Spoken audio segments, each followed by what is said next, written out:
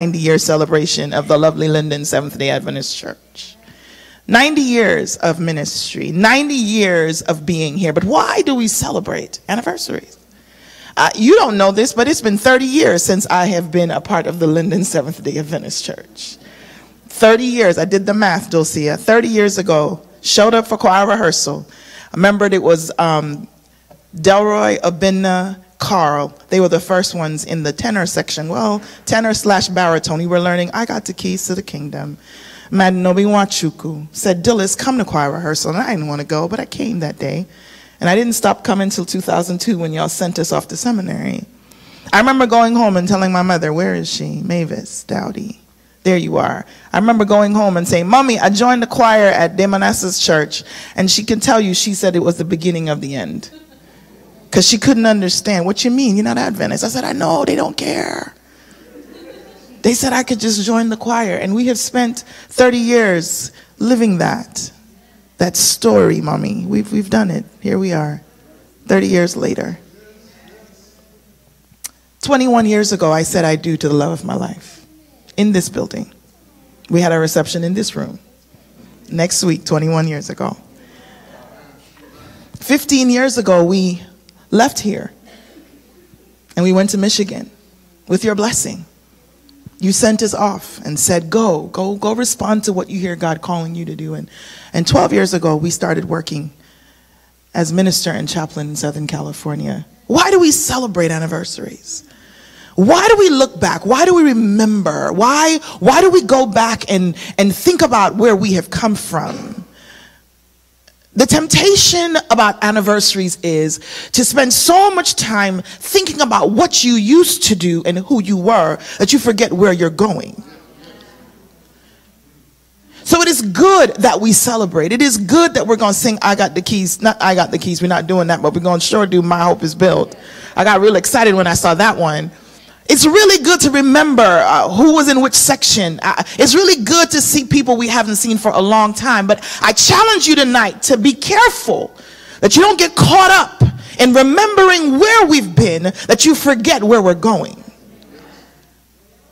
Anniversaries are good. Every year I tell my husband, if you ask me again, I'd say yes. And I don't wait till November. I try to do it more often than that. He's one of the best decisions outside of Jesus that I've ever made. Now, let's be clear that when we celebrate and we remember the past, that we have the uncanny knack, Donovan, of forgetting the negative things. We have a wonderful way of kind of overlooking the challenges, Kevin. We forget those who have gone before us. I remember when we learned of Rodney. I remember. That was the first major blow for us as young adults in this church. Remember when Abinna got sick? That was the testing ground. Then came Rodney. Then Michelle. We can't celebrate without remembering those who are not with us. We can't forget how Brother Kinley used to close the church down on us on a Friday night in this very room because he wanted to go home. And at 17, 18, 20, we didn't understand why he was trying to go home on a Friday. I wish somebody would keep me in the church 10 o'clock on a Friday night now. Ain't nobody trying to do that. I'm going home. You who knows what I'm talking about? All right. It is good to remember the past, but we must be careful that we do not forget the challenges that we faced in the past. And we must be careful that we ask questions about what those challenges bring. So often the children of God are wondering, why is this happening to me? Why not you? Why not me? When Paul writes to Timothy, he is writing to him as a prisoner of God. Paul brags about the fact that he's on lockdown because he loves Jesus so much. I wonder if we got locked up today, would it be because of Jesus? Would we be willing to be absent from our families because we are doing the work of God and sharing the good news of salvation with people who are dying without knowing that there is a loving God who sees them in their worst condition. It is good to remember the past. It is important that we do not forget the challenges of the past. And I want to spend a little time. When Paul talks to Timothy, he says, listen, there's a spark inside of you, and I don't want you to forget that spark. He says, I know how you got that spark because I laid hands on you. Amen. And he said, as a matter of fact, if you go look at your grandmother and your mama, they both know the God from who this spark has come. And so he says, what I want to do with you, Timothy, is to fan that spark into a flame. Does it mean, Janet Dunham, that sometimes the fire gets really low and it almost looks like there is nothing left? Paul says to Timothy, that spark can be blown back into a flame. It is necessary. And if you look at the text, he not only says, he says, because the Spirit of God is who gives us the spark. It is the Spirit of God who blows it into a flame. And there is a purpose for the flame. Linden Church cannot exist for 90 years just because we like to be around and we like to remember what we used to do. Linden Church must exist because it takes seriously the gospel commission. Linden Church must take seriously its gospel commission. It's good that we fix buildings. It's good that we have choirs. It's good that we have Pathfinders and Adventurers Club. It's good that we have a school, but if the school and the church and the Pathfinders don't get the gospel work done, it just becomes something we celebrate. But it isn't something that enervates and pushes us to complete the work. Sister Epoha, it is so good to see you. I thank God for you.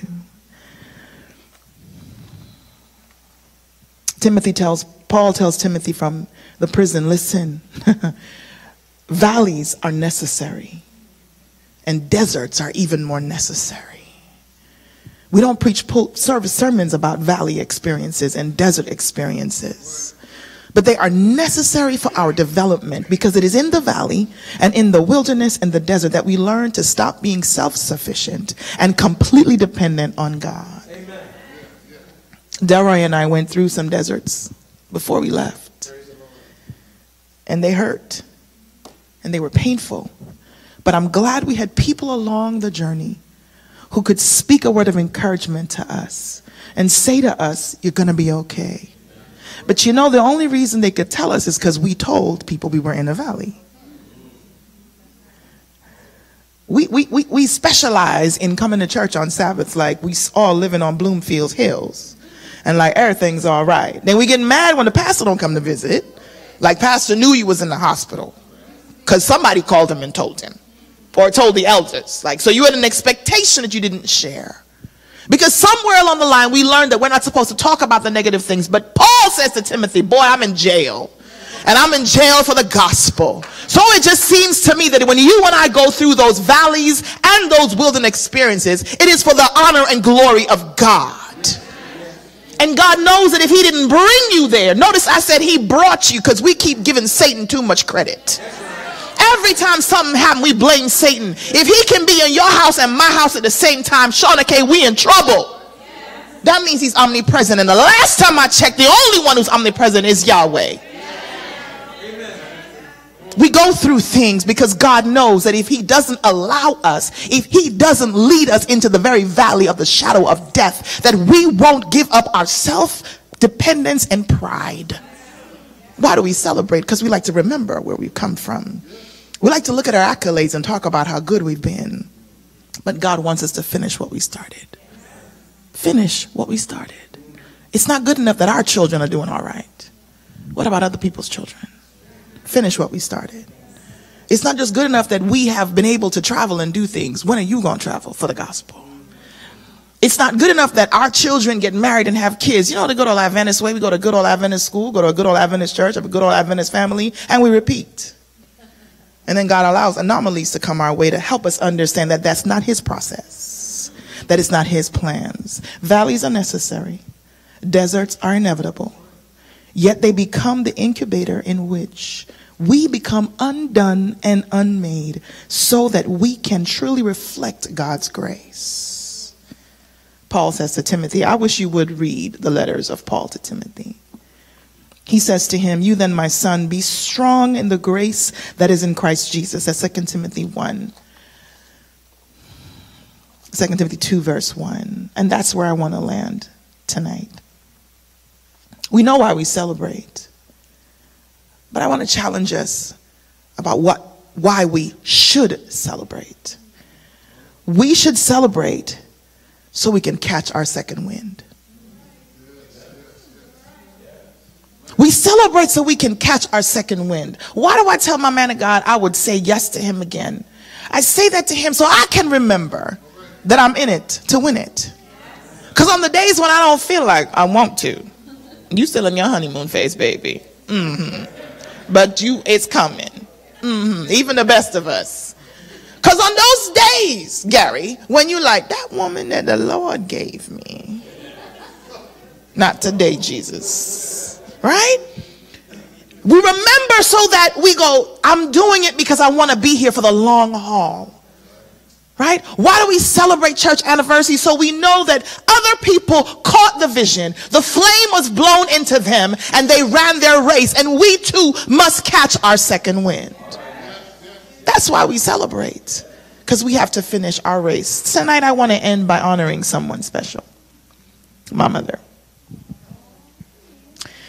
30 years ago when I came home and declared I was joining the choir, my mom said it was the beginning of the end. But it was the beginning of the beginning. I often say that my mother-in-law, Veronica Brooks, sometimes must wonder, where did this girl come from, Jesus? Because she took me in. Didn't even know I was going to be her daughter-in-law. She took me in. And so many of you did. I think of Beryl Henry Goodrich, who spoke up for me so I could go to represent the church, and I wasn't even baptized in New Orleans. She spoke up on the board, and she was my chaperone so I could go to youth congress. So many of you, I'm going to forget names, don't be mad. Janet Denham and Barbara Hall, who took this arrogant young woman, defiant, opinionated, and tried to work with me. And translated what my mother would tell me. You know, when they told me, I was like, okay, I'll do it. So, Mommy, you didn't realize that the decision that I made 30 years ago was one that God ordained. Amen. And the example that you set before me was to go to church, read my Bible, and just do the best I could. And so on this 30th anniversary of my decision to be a Seventh-day Adventist Christian, I want to honor you.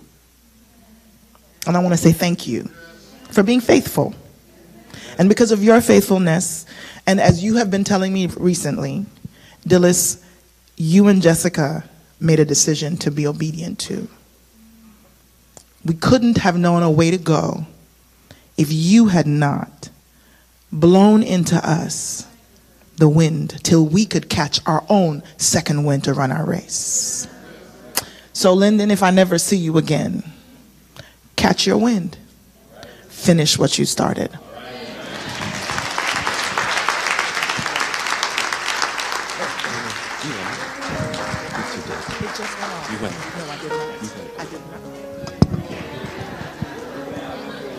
Telling, praise the Lord, everybody.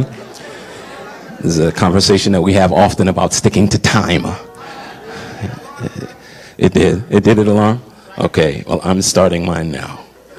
Here we go. Praise the Lord, everybody. I'm not going to say anybody's name because I don't remember most of them. I just have to be honest about that, but I remember your faces and you all look good. Praise the Lord. You look good. Praise the Lord. And my wife gives that story about catching the second wind, and that reminds me of another experience that I had. I actually, this is 2017. In 2015, I ran a Tough Mudder.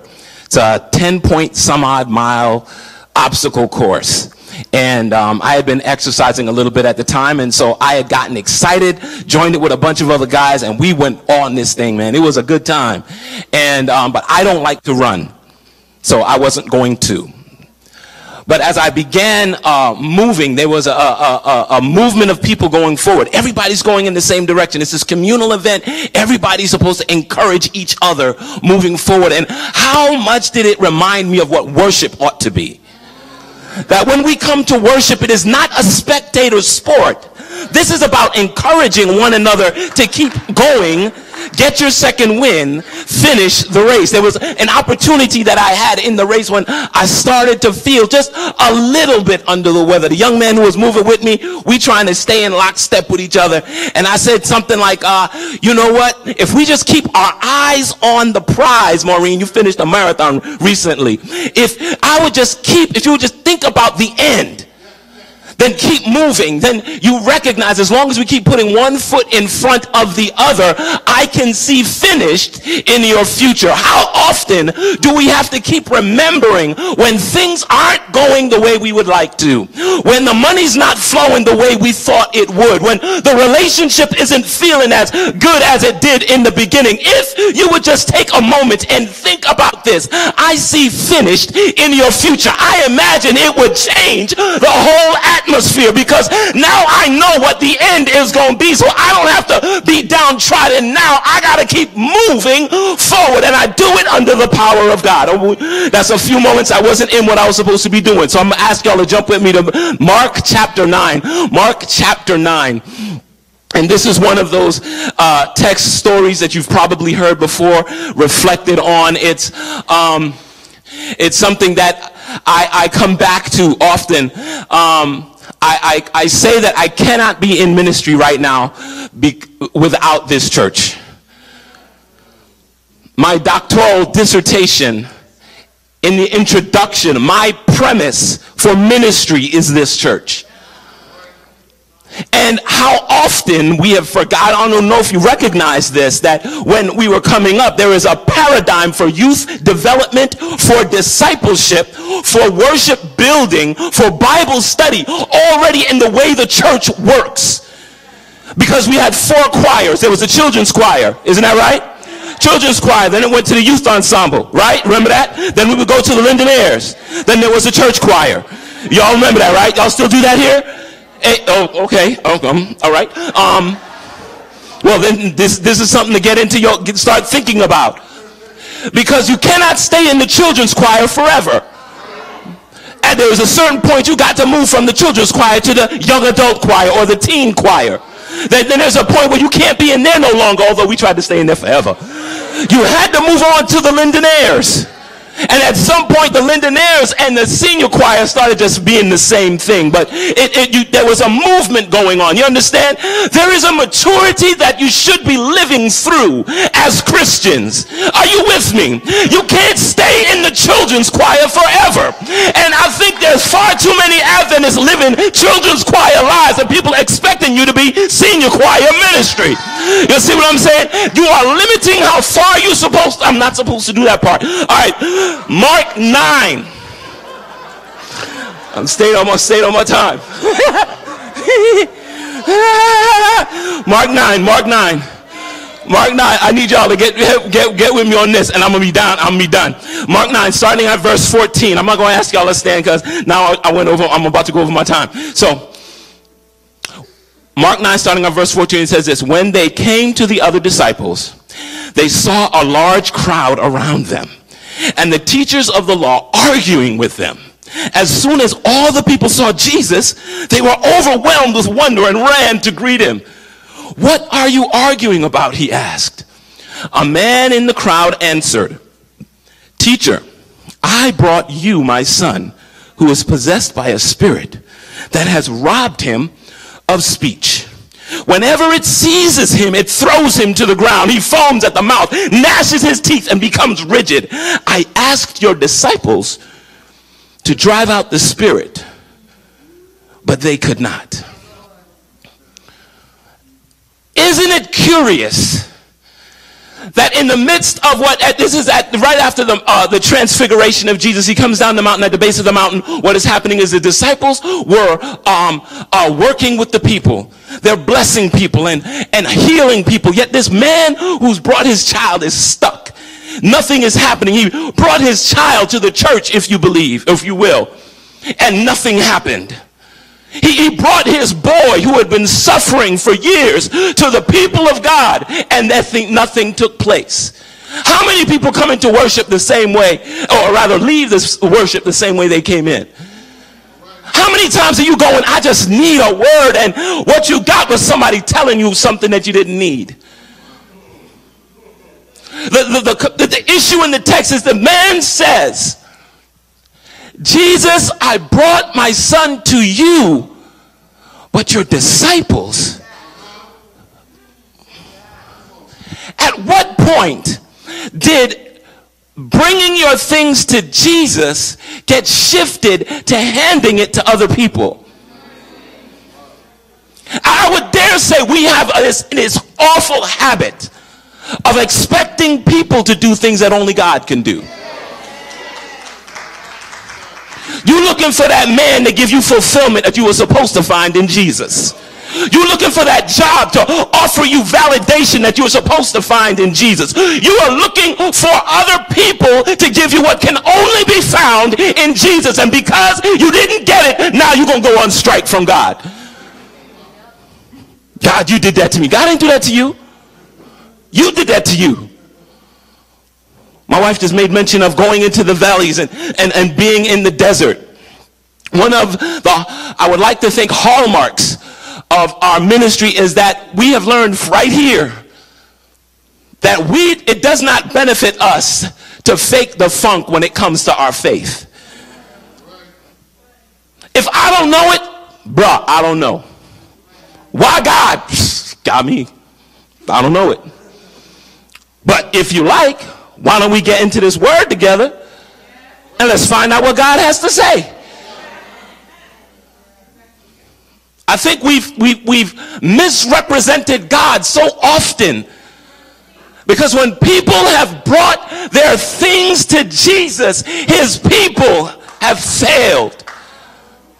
And the reason you failed is because you're not spending any time praying for the people before they get here. Are you praying for the wanderer? Are you praying for the stranger?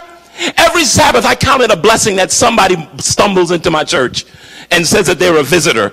Because I'm knocked out by that. I'm like, wow, God, you would impress upon this person to walk into this church at this time. That you would bless us to be able to be a place where this person will be able to hear about the life-giving power of Jesus.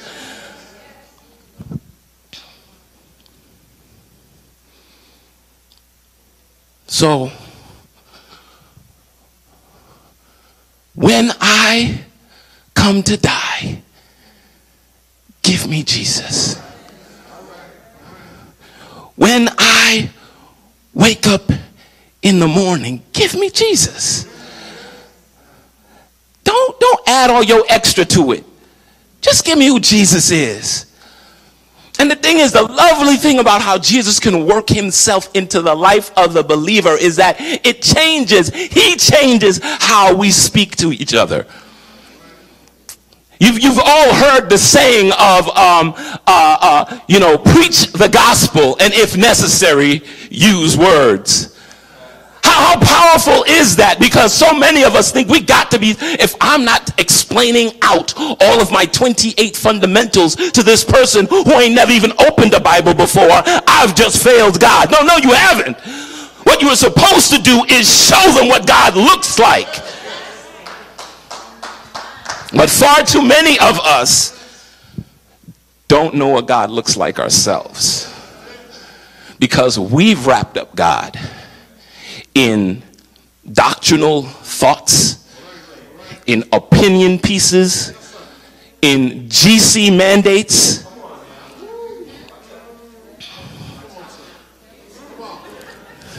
I'm from California, so we here. In California, I claim New York. We're in New York, so now I'm on California. So.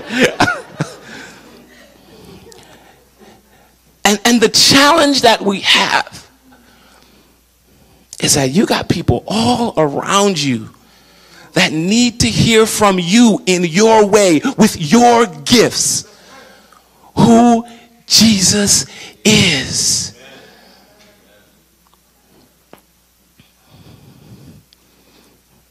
Jesus is in the smile of a Sabbath school teacher that I had here that I see right over there. Amen. Yeah, you're looking around. I'm looking right at you. That's where I saw Jesus. I saw Jesus in Tony Hall doing everything wrong.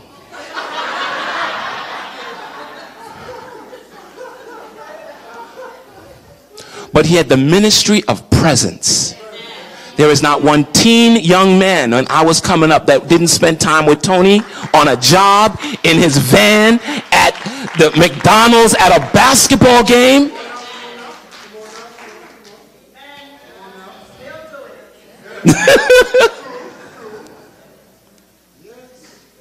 I saw Jesus and a pastor named Roy Ashmead.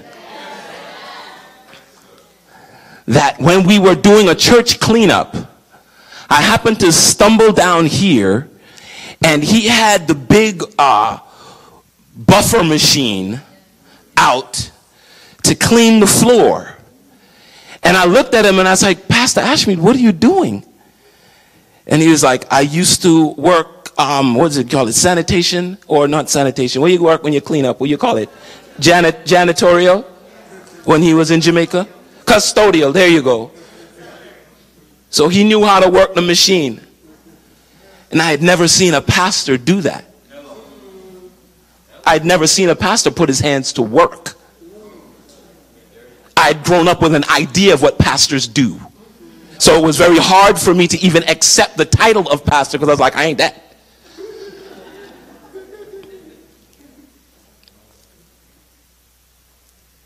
Back to our text. I asked your disciples to drive out the spirit, but they could not. You all know the rest. It goes, you unbelieving generation, Jesus replied, how long shall I stay with you? How long shall I put up with you? Bring the boy to me. So they brought him. When the spirit saw Jesus, it immediately threw the boy into a convulsion. He fell to the ground and rolled around, foaming at the mouth. Jesus asked the boy, how long has he been like this? From childhood, he answered. Now, this is a word for people who've been waiting for a long time for God to do something. My wife said we've been living in California for 12 years. 8 of those years I was employed by a church, but not my conference. And I kept going. This is going to work out at some point. It's going to work out at some point, Pastor Lamar. It was going to work out at some point. And I came to a point, arrest about year 7, where I wasn't going to wait no longer, Pastor. I said, forget them. Forget y'all, your church, and all that stuff.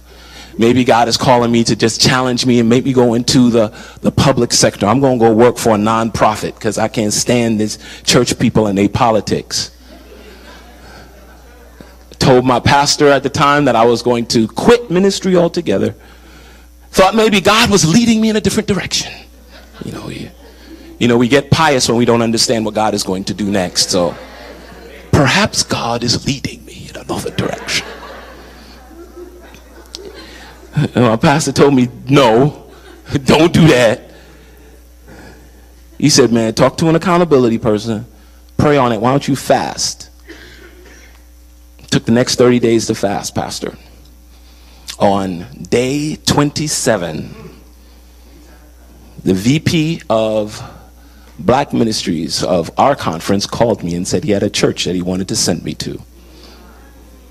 This is in the meantime, I was working on my dissertation, Shauna Kay, and I was not in my right mind a lot. Maybe that had something to do with it. Oh, I'm done, so I'll sit down now. No. I'm sorry, I got to finish the story now. So I can't rebuke my wife, because I just went over. Day 27, God calls me up and says, he says, a church they want to send me to, and they're going to hire me full-time into the conference. Yay, praise the Lord. At the same time as he says that, he says, and we're going to have you ordained in the summer. So now I had been there for now 8 years at the time we were having this conversation. 8 years. No recognition. In a matter of 30 days, less than 30, conversation in a week, I was at a new church on an ordination track, which also it did something to my money. Praise Jesus.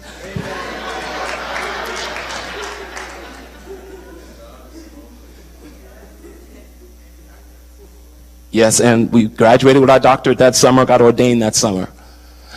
That the idea or the thought process has always been to me that I remember that people may not always be there to give you what you think you're supposed to have at the time you think you're supposed to have it.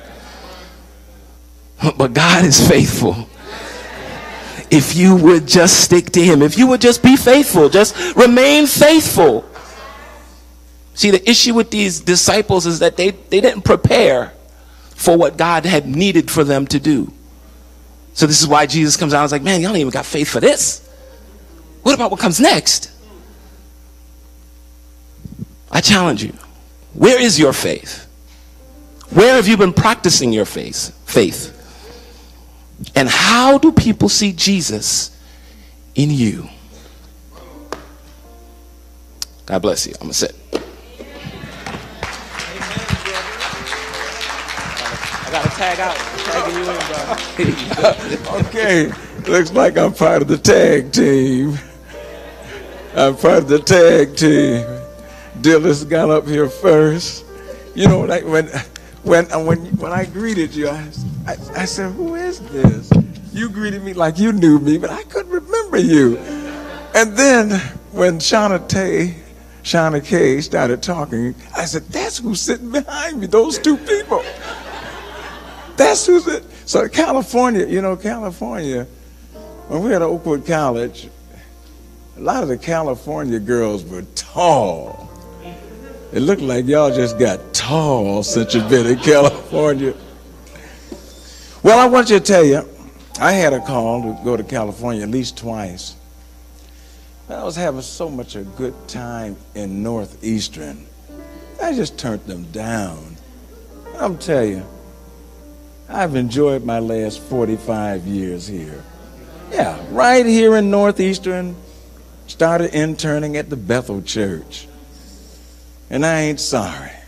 I mean, California is nice. That's some nice stuff over there. I mean, Ellen White even went to California. You know, she lived there for a while. But I want to congratulate you for praise God with you for the 90 years of service to this community. And the patriarchs whose shoulders you stand on, your forefathers. And I just want to say that what I want to say to you tonight is for future. Because I think this message will be appropriate because you're going to be going back up there. And there's going to be a different expectation when you go back up there. Different expectation. Like he said, you can't stay in the children's choir forever. You got to grow. So I want to preach to you tonight something that's going to help you grow. So bow your heads with me and let me pray like I used to pray. Father in heaven, help us. Open our hearts and make our hearts fertile ground where the seed can take root and grow magnificently through the power of the Holy Ghost. In Jesus' name, amen. The house of God, the gate of heaven. The house of God, the gate of heaven. You take your Bible and we look at Hebrews chapter 11. I'm going to look at my time. Okay, good. That'll help me to know how to move my steps. I wish I had one of these to hold this. I don't like holding these.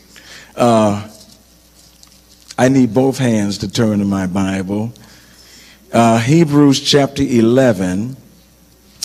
And I want you to look at verse 27 about Moses. It says, by faith, he forsook Egypt, not fearing the wrath of the king, for he endured as seeing him who is invisible. When we come to worship God at church, and in our life at home and at work, we need to be seeing God who is invisible. Okay? That's how Moses did it. He saw God who was invisible. Now, Ephesians chapter 3, go over there. and then I'm going to run. Go over to Ephesians chapter 3 and look at verse 20 and 21. Now unto him who is able to do exceedingly abundantly above all that we can think or ask, according to the power that works in us. That's the power of faith, my friends. To him be glory to the church. This is what I like so much. To him be glory to the church by Christ Jesus throughout all ages, world without end. To him be glory in the church through all ages, world without end. In other words, my friends, the church is forever. If you thought the church was just some temporary thing for down here, no, the church is forever. So if you want to be forever, stay in the church and get to know the man of the house, which is Jesus. And now my final text. My final text is 1 Timothy chapter 4, and I want you to look at verse 13. This is the text that starts by telling young people, don't let nobody despise your youth, but be an example to the believers, and so forth and so on. But then he said this. I want you to get this now. This is very important, because as I share this with you tonight, this is very important. Paul says, until I come, makes you think about the second coming of Jesus. He says, until I come, there's three things I want you to do. Read, exhort, and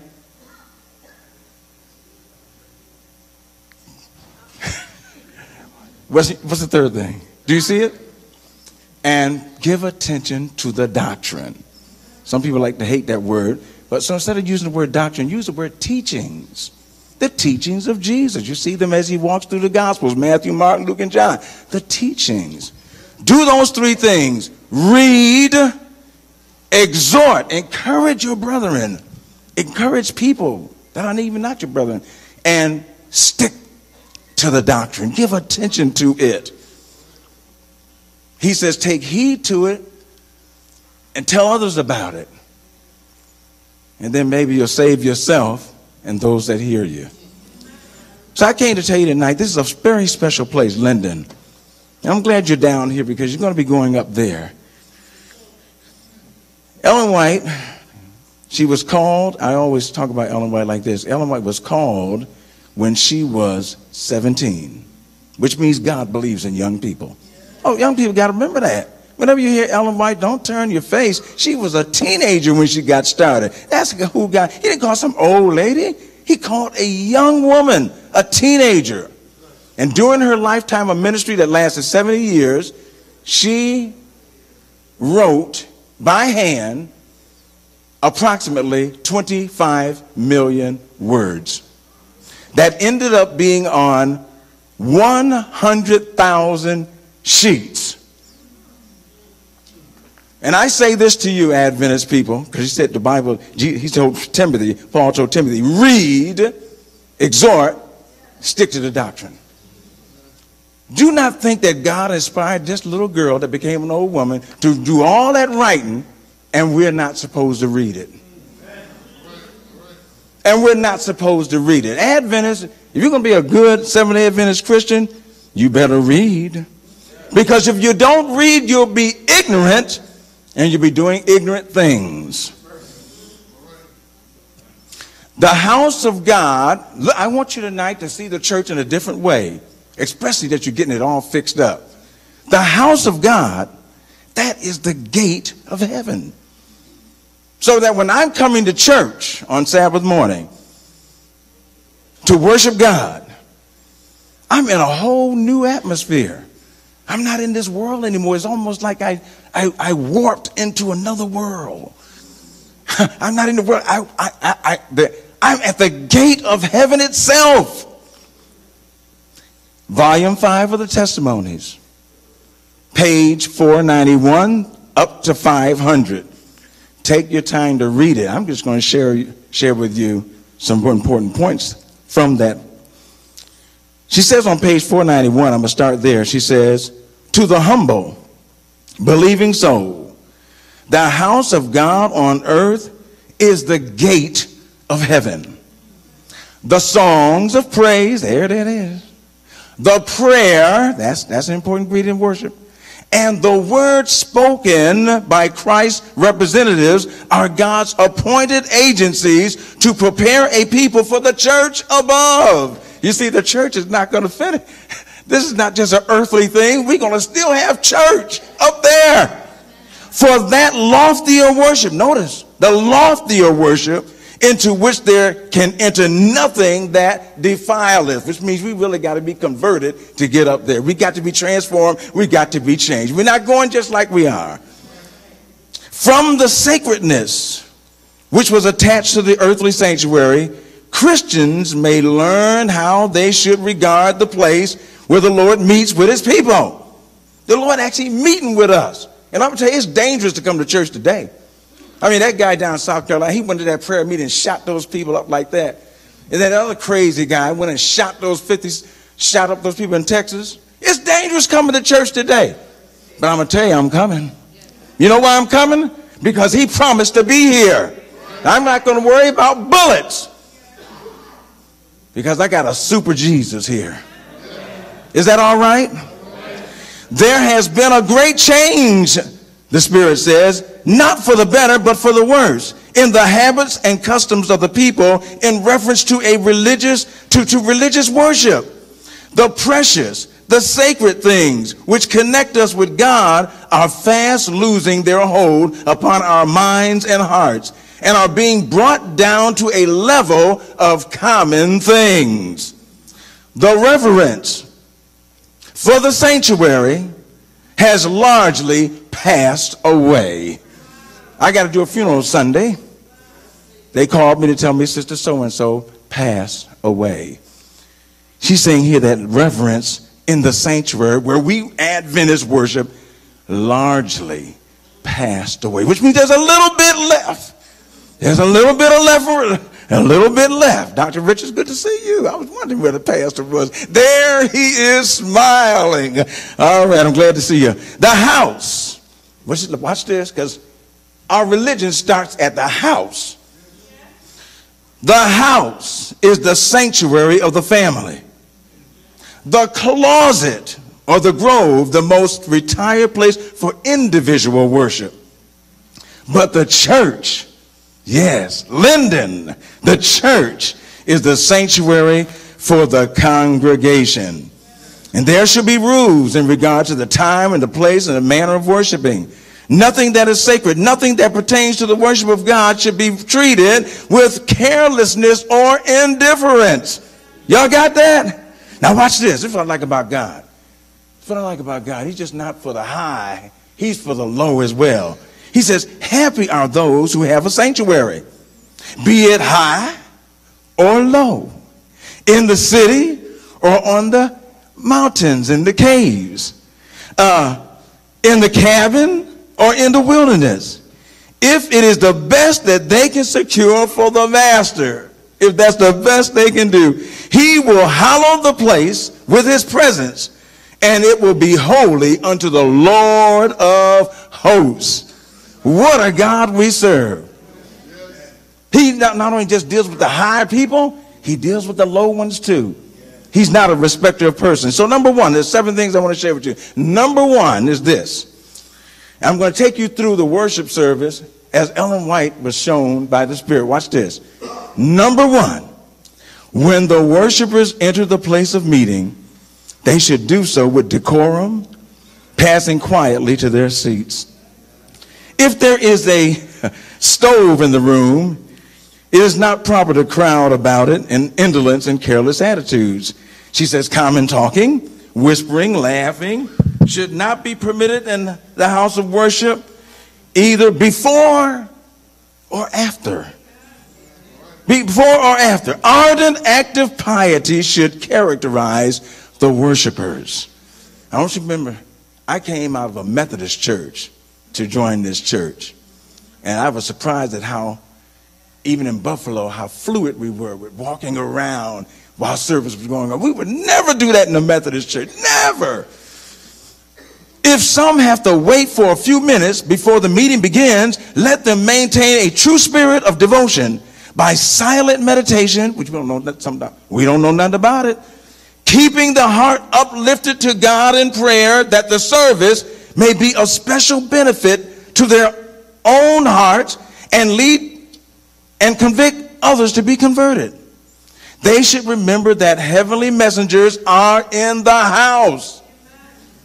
When you read in Daniel chapter 4, it says the watchers were watching Nebuchadnezzar, and he's not even in the church. Don't you think he's watching us? We're being watched, each one of us individually. The text goes on. She says, we lose much sweet communion with God by our restlessness, by not encouraging moments of reflection and prayer. You know what we come to do in the Adventist church? Because people don't know nothing about this. We do song service until service starts, because we don't have a song service. They'll just be talking and carrying on. They won't even be preparing their hearts for the service at all. We need to learn how to do that. Amen. It may seem strange to you, but we need to learn it. The spiritual condition needs to be often reviewed, and the mind and the heart drawn towards the Son of Righteousness. If when the people come into the house of worship, they have a genuine reverence for the Lord and bear in mind that they are in his actual presence, there will be a sweet eloquence in silence. Do you know sometimes some people, silence kills them? Have you ever went home and because it was so, you had to turn the TV or radio on because you're scared of silence? You're scared of silence. You think something's coming for you. Well, it's the Holy Ghost coming for you. Let them get you. Amen. The whispering and laughing and talking, which might be without sin in the common business place, should find no sanction in the house of God where he is worshiped. The mind should be prepared to hear the word, that it may have due weight and suitably impress the heart. So when you walk into the church, I used to meet Catholics. They say Catholics make good Adventists. Catholics come into this church and they do that little kneel thing. You've seen them do that. You come on, Catholics, they come, they kneel, and then they sit down and be quiet. And they're waiting for the service to start. Number two, here's number two. You're walking through the service. Ellen White, the Spirit says, when the minister enters, it should be with dignified, solemn men. He should bow down in silent prayer as soon as he steps into the pulpit and earnestly ask help of God. She says, what an impression this will make. There will be a solemnity and awe upon the people. And sometimes I wonder, when you do that, you've seen it in the Adventist church. The ministers come in and they kneel right away. You've seen that, right? Yes, that's what they do. All right. He's committing himself to God before he dares to stand before the people. And I tell you, to stand before the people to preach, that's a daring thing to do. Especially if you're going to say something that may challenge them to grow a little bit more. Text says, every one of the congregation also who fears God should be with bowed heads, unite in silent prayer with him, that the grace of God may come into the meeting and give power to what he has to say. Number three, when the meeting is opened by prayer, watch this one, this is going to really get you. When the meeting is opened by prayer, every knee should bow in the presence of the Holy One, and every heart should ascend to God in silent devotion. Now, I'm going to tell you, when we do the invocation, I remember trying to do that one time. They were sent me to a church one time, and this is a big church. And the invocation came, and I said, let's kneel for the invocation. Oh, man. People didn't like that at all. They're not used to that. Like, for instance, we like to clap in church, but we won't lift up our hands and bless them. The Bible says lift up your hands in the sanctuary, right? We'd rather clap, but clap is for humans. Lifting up your hands, now that's for God, because you're reaching up just like a child when he wants his mama. What does he do? He reaches up like that. And what does he want you to do? Pick me up. That's what I try to tell my people. You do that. When you're in church, do that. Because you're asking God. You're not only blessing them. Yeah, pick me up and carry me in your arms. Help me feel secure, because I'm getting a lot of trouble in my life.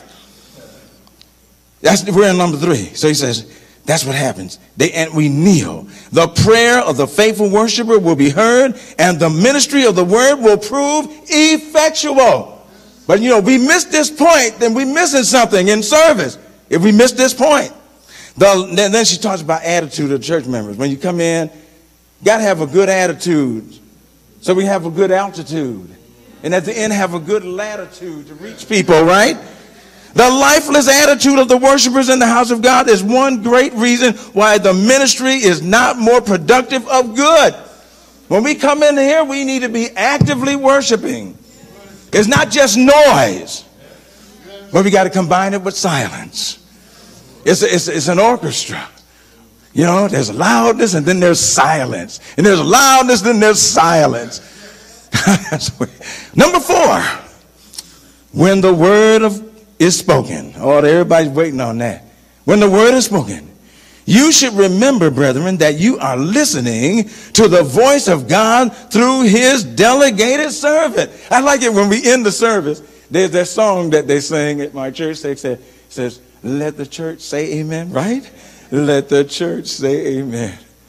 God has spoken, right? Let the church say amen. Isn't that what they say?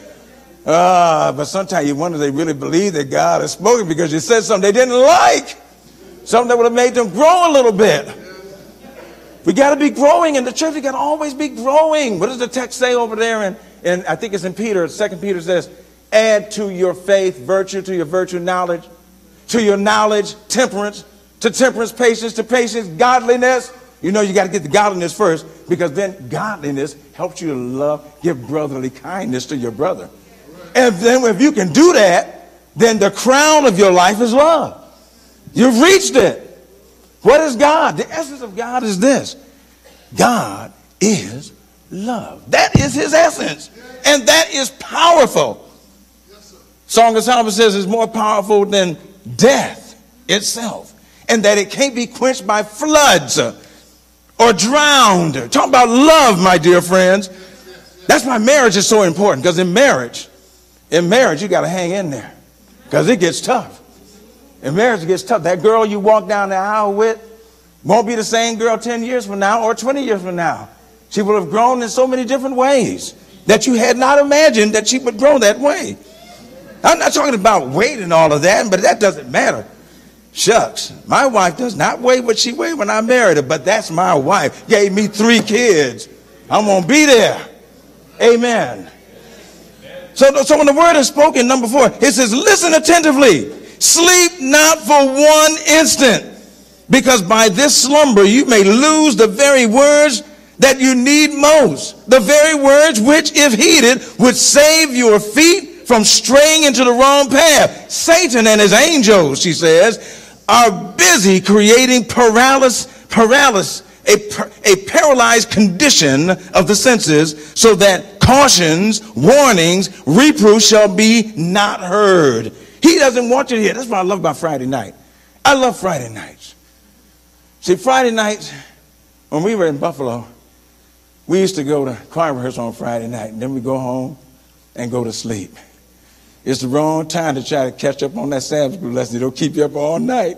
If you didn't do that Sabbath school lesson a little bit, try to do that Sabbath school lesson all 7 days on Friday night, you will not go to bed. Friday night was designed for you and me to get some sleep. Because we've been working all week. You need some sleep. Because the Lord, when you come here on Sabbath morning to worship the Lord in Sabbath school and church, you are not to be sleeping then. Sleep on Friday night. And if it's messing you up, then maybe you can't be in the choir then, because some people can handle the choir and go home and sleep Friday night and wake up and come and worship God. Connect with God, who is real.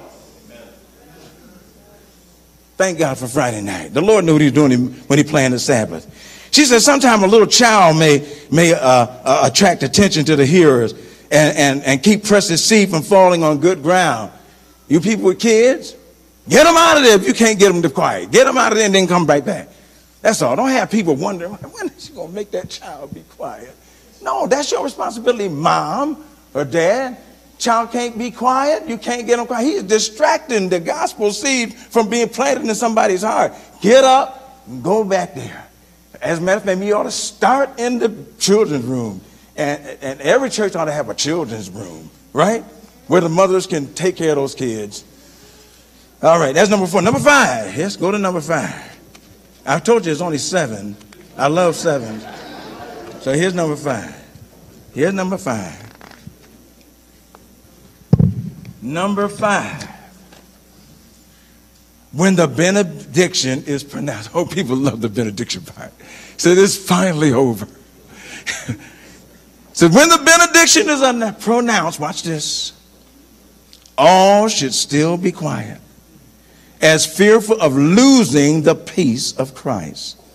Let all pass out without jostling and loud talking, feeling that they are in the very presence of God, that his eye is resting upon them, that they must act as in his invisible presence. I'm going to tell you, God is here. You cannot see the air, but you're breathing it. You cannot see your brain, but you're thinking and you're working. These things that you cannot see, they do exist. God exists. Let there be no stopping in the aisles to visit or gossip, thus blocking them up so others can't pass through. The precinct of the church should be invested with a sacred reverence. It should not be made a place to meet old friends and visit and introduce common thoughts and worldly business transactions. These should be left outside the church. That's why it's good to have a nice lobby. Oh, the great temptation. If you have a nice big church and you didn't plan when you're building the church to build a lobby so that when the service is over, the people can get out of there. Get out of the presence of the Lord and be reverent. But don't make after the service is over, make it a big old social meeting after. That's irreverent. Did you know that? But let's go on. Talking about growing people. It should not be made a place to meet old friends and visit and introduce common. God and angels have been dishonored by the careless, noisy laughing and shuffling of the feet heard in some places. Now remember what she said. Laughing and talking in outside is not a sinful thing. But when you're in church, in God's presence, and you just heard the message, you need to get out. And the beautiful thing about this church is when you finish up there, you can come right down here, all this room, and you can just greet each other, carry on, knock yourself out. But up there, holy. Amen. Up there, holy. Up there, reverence. You got to learn this. It's got to become part of yourself. Others may not be doing it, but you can do it for yourself. Because God is going to judge you based on what you did, not what you saw others doing. Be careful of watching what others are doing. You better watch what Jesus is doing. You better listen to the word. You better, like Paul said, until I come, read, exhort, and stick to the doctrine. Was that number 5? Here's number 6. Number 6 is shorter. Here's number 6. Number 6 sounds like something I said in the beginning, but I got to say it. She said, volume 5 of the Testimonies, page 493, 495, 495, 496. It is too true that reverence for the house of God has become almost extinct. You know what that word extinct means? It means to disappear forever. Can that happen in God's house? Watch this. Sacred things and places are not discerned. The holy and exalted are not appreciated. Do you know what Ellen White calls prayer meeting? Because God is there too. She calls prayer meeting a social meeting. Yeah, it's called a social meeting. As a matter of fact, at prayer meeting, I don't try to jazz prayer meeting up. You know, people say, you want to jazz it up, get the people to come out. No. People need to come to prayer meeting to meet the Lord and to be with his people. We come together to testify. We need to thank God for his goodness and tell what he's done in our lives. We got to do that. And we got to pray for each other. That's right. That's what it's called prayer meeting. It's not even called preaching meeting, even though preaching goes on. But when I go to prayer meeting, I preach a little short message, maybe 10 minutes. That's it. You said, well, Pastor, why are you not doing that now? No, I'm doing, well, I got number 7 coming, right? So you know I'm almost finished. All right. And y'all are not my church. And I don't know how in the world I got invited here. I don't even understand why y'all invited me here to come behind the home girl and the home boy. So I feel it a privilege, Charlotte K, that they even invited me. I don't even know why I'm here. I never pastored this church. I never grew up here. My sister was here now. Maybe that's it. Zandra was here. Y'all know Zandra? Zandra was here. Oh, she loved Linden. She down in Alabama now. Number 6 says, no, I'm just repeating. Wait. I'm just saying number 6 says, it's almost extinct. We want to make sure at Linden that doesn't happen. When we go back up there, that doesn't happen. And here's number 7. I like 7 because Revelation is full of 7s. So I like 7. Here's 7. Because of the irreverence, and this one thing is a whole sermon in itself. Because of irreverence in attitude, watch this, dress, and deportment, and lack of worshipful frame of mind. You know, some people will criticize a sermon because they didn't get nothing out of it. But if they didn't come with the right frame of mind, no wonder they missed it. No wonder they missed it. They didn't come with the proper frame of mind. When you come to worship God, come into his presence, you got to come with a certain frame of mind. That's why you can't be worrying about your job or your business or your bills or your nasty husband that you have to deal with, that you shouldn't have married, but you married him anyway. You didn't hold out until he got baptized. You just went on and married him, and then he won't come to church.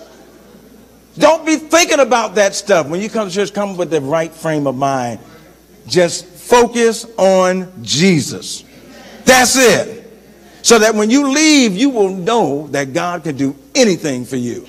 From somewhere out of nowhere, he will bless you, because God don't need no resources. He can just say something for you, will it for you, and it is yours.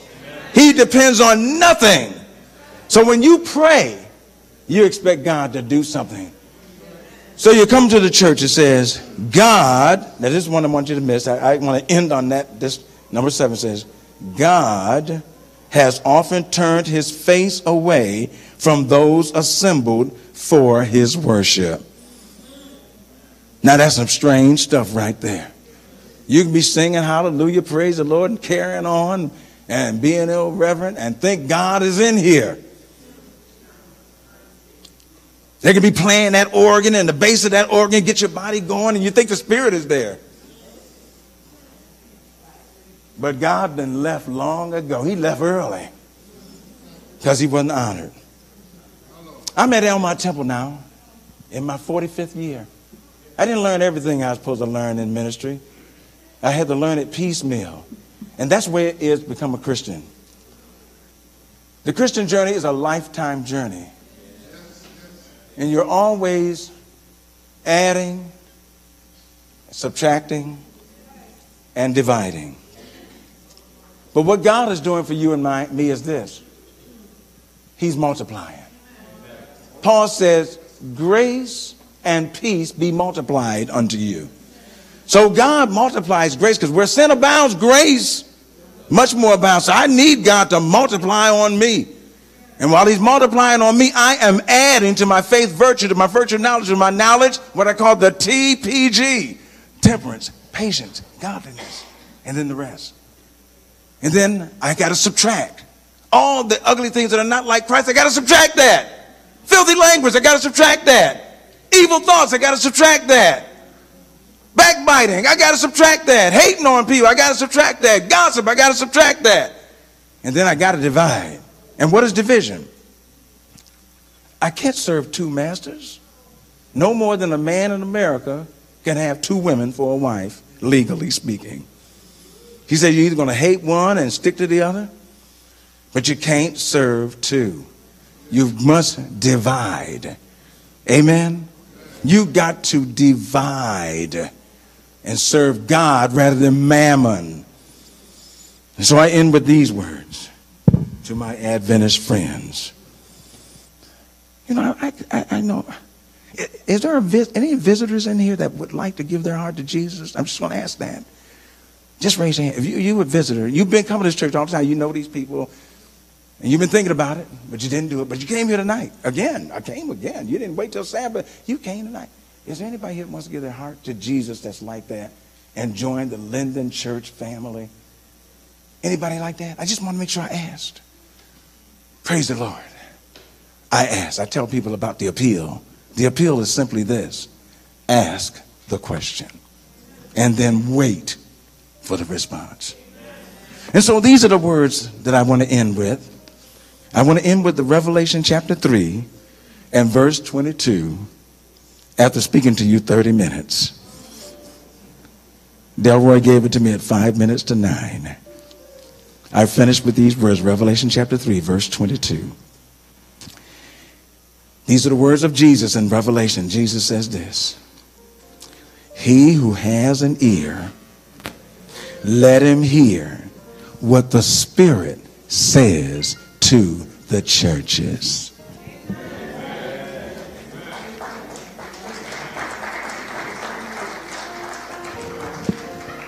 Amen. We want to thank our ministers this evening. We're going to ask the deacons if they would go to the door. Amen. Wait at the door, and as our saints are tipping out, have them to just drop their offering right there at the door. So thank you very much, deacon, and your second deacon's going to be at the door too. Deacon, hold the basket out so they know that that's where their offering is. Praise the Lord. Amen. If you hold it upright, they just think you're just holding it, but lay it down flat, brother. Yes, Deacon Johnson. Amen. So they know to just drop the amen. Church, we're going to invite the shepherd of this flock, Pastor Dr. Warner Richards, if he would come up.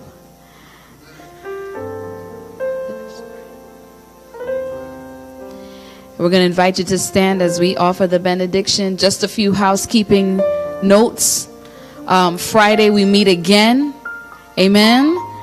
And we will be blessed by the Linden Ensemble for Christ Reunion Choir. Hallelujah. Amen. You all see Dulcia here. Amen. See Sister Karen here. Amen. And other choir members. Carolyn Brooks also. Jessica. We've been seeing some Queens Mass Choir members. The Mitchells. Amen. Hallelujah. So we want you to come back out, the reunion choir on Friday night. And the reunion choir will also minister Sabbath for the worship service and then in concert again on Sabbath evening. People are traveling from all over the country. We're so excited and we want to share that with you. So we look forward to seeing you. So to that end, choir members, reunion choir members who are here, after the benediction, if you would just come and meet us right up front here. I won't keep you long. But you know, we still have a little polishing to do. Praise the Lord.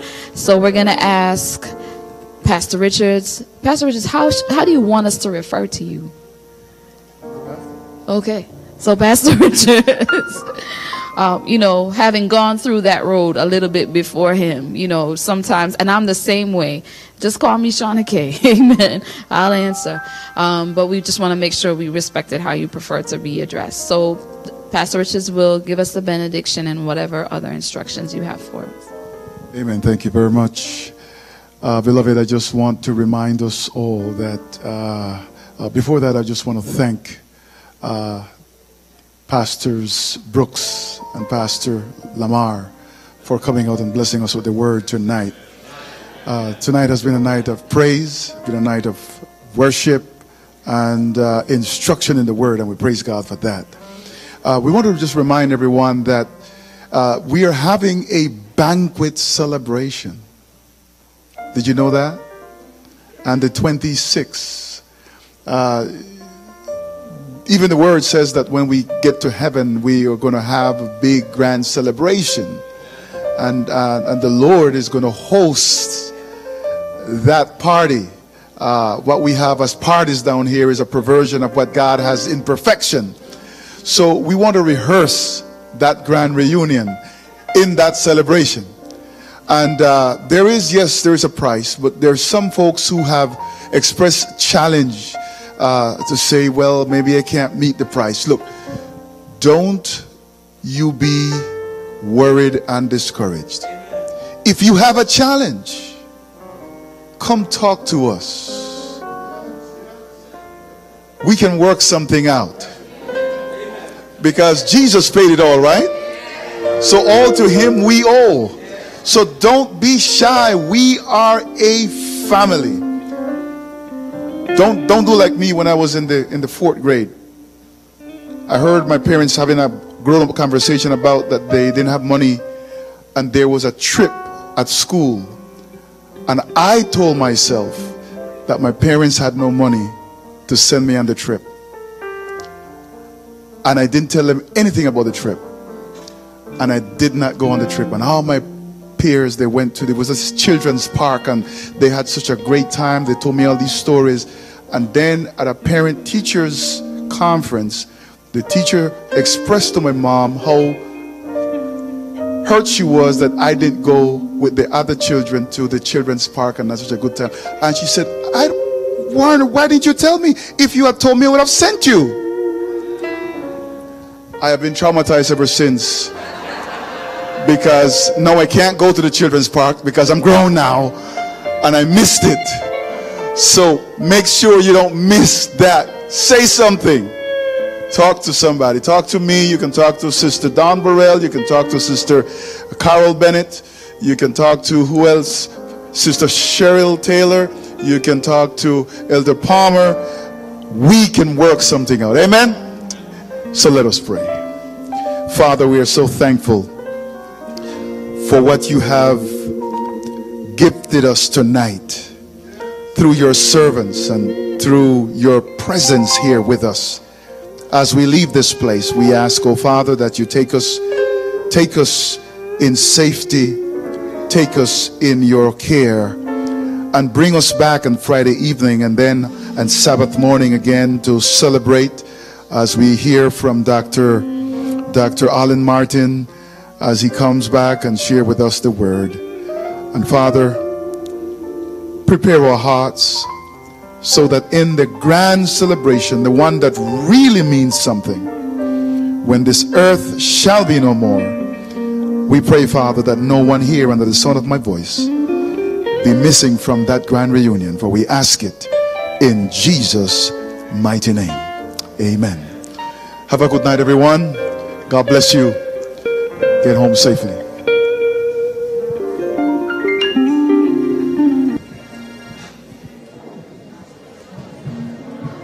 My 90th anniversary, folks. Remember, we have a little meeting. I'll meet you in the back.